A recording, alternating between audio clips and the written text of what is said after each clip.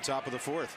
45 pitches, 29 strikes for Chris Tillman, and Bernadina gets into one. If it's fair, it's way out of here, and it is a home run out on Utah Street, and Roger Bernadina has homered in 2 consecutive games. Washington back on top.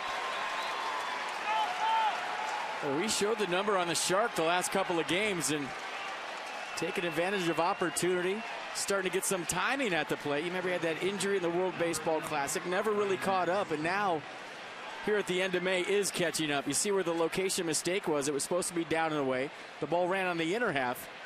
I'll tell you what, folks, this is a bomb.